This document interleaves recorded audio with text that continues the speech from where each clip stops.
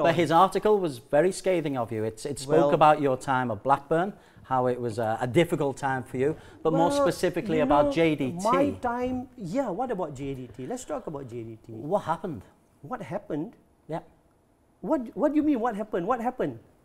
You were involved at JDT? Yes. You weren't? I worked for His Highness for 18 months. Yes, and then you weren't? Yeah, and then I am not working for JDT anymore and His Highness, TMJ.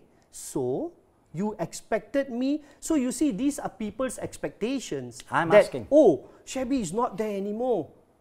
It doesn't matter. Life moves on with or without Shebby. There's no lifelong, contract signed in blood that I should be with, this particular organization for 20 years or 30 years. So you see, there's, this is small little minds, trying to pick on petty things. Did you do a good job at JDT? Well, in your opinion?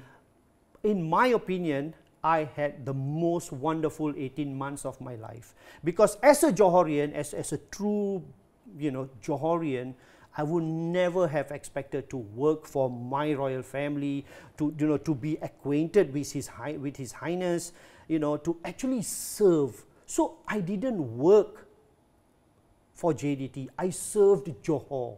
And to serve my royalty, it gave me the most wonderful memories of my time. Winning the league, after 23 years, I thought, that was fantastic. And, I have to say this, His Highness has got a very, very high football intellect, and, we debated, we discussed, we had I had a wonderful time serving. If Johor, if His Majesty the Sultan, if His Highness TMJ says, Shabs, come back and do this, whatever it is, Shabs, come and look after my cars, make sure they are clean every day, I will step forward and do it. I will step forward and do it. I didn't have a 10-year contract or a 5-year contract. I was not on a contract. I was not on a contract.